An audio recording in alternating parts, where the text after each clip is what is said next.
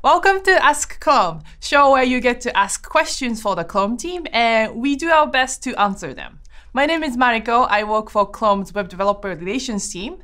Today's topic is Project FUGU. Speaking of that, Pete, please introduce yourself. Absolutely. I'm Pete, a developer advocate on the web team, and I work on FUGU and our progressive web app projects. Right, so let's get into it. All right. Starting with, what is FUGU project? The web is a really powerful thing, but there are some capabilities that aren't available today, and developers find that there are certain things that they can't build. Our goal is to close that gap so that developers can build any experience that they want on the web. But bringing those powerful capabilities to the web also means we need to do it in a careful way. So things like bringing file system access so that you could build an IDE or something like that needs to be done in a way that's safe for the web, and no matter what website you go to, you're not going to set yourself up for anything bad or scary to happen.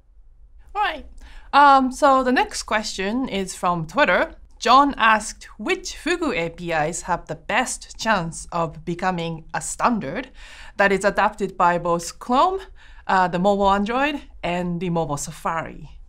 That's a great question. With all of these, we're working on them through a group called the Web Platform Incubator Group. I always mispronounce it, but it's YCG is how you do the short name for it. And its charter is to allow developers to incubate and propose new experimental ideas and ultimately transition them to a working group where they're going to go through formal standardization. One of the things that we need to do with these is really find developer support. So is this something that's important to you? And so we're always looking for those when we do that.